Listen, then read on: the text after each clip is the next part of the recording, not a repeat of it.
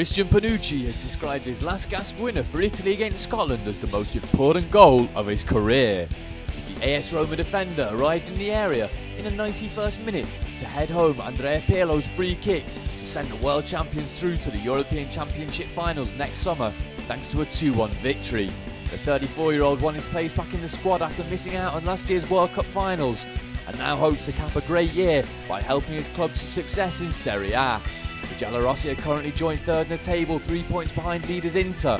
However, the veteran fullback is confident that with captain Francesco Totti back from injury, the club from the capital can obtain maximum points from their visit to Genoa next weekend in game day 13.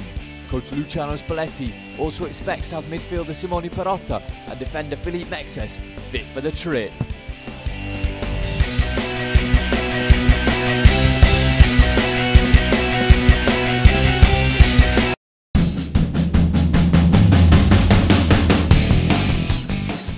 Javier Zanetti became Argentina's most capped player when he made his 116th appearance for his country in the World Cup 2010 qualifying victory over Bolivia on Saturday.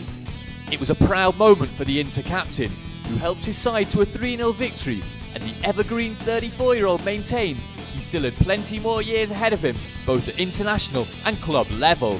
The veteran has adapted to a midfield role under Nerazzurri coach Roberto Mancini, following the arrival of right-back Douglas Maicon at the club, and has given the side further options in an area of the pitch where the defending Serie A champions have been blighted by injury. In fact, Zanetti's record-breaking feat was tempered by the news that Esteban Cambiasso is set to add to Inter's injury woes. The 27-year-old was stretchered off with a knee problem against Bolivia and now joins Patrick Vieira, Dejan Stankovic and Luis Figo on the sidelines for an extended period of time.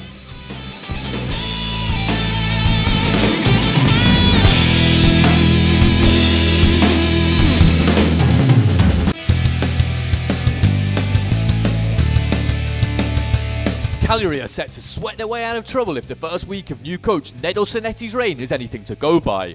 The veteran returned to the club he was in charge of last season after Marco Giampaolo was sacked following a 3-0 home defeat to Sampdoria, which left the Sardinians languishing at the foot of the table. Defender Michele Ferri revealed the 63-year-old had been putting the squad through a vigorous workout in preparation for the clash with AC Milan at the weekend. The 26-year-old also explained there will be a number of tactical changes under the new regime, and with the Islanders already conceding 18 goals so far this season, the defence will be tightened up. Both Ferri and left-back Cristiano Del Grosso will be concerned more with defending, rather than getting into forward positions along the flanks, while the likes of midfielders Daniele Conti and Pasquale Foggia would have to be more aggressive in providing support to striker Robert Acquafresca.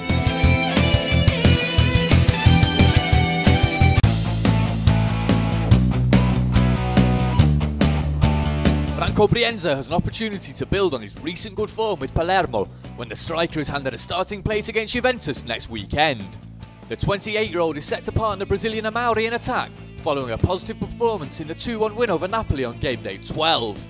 The pair have only started together twice this season so far, against Torino and Parma. However, with the tall and imposing Amauri back from suspension, coach Stefano Colantuano feels that Brienza's lively movement and darting dribbles are the key to unlocking what is a mean Juve defence. Brienza came on as a late substitute to score in the 3-3 draw at Genoa on game day 11, where Amauri hit a late equaliser, but the former Italy international is now set to step out of the shadows in what is a crucial period for the Sicilians.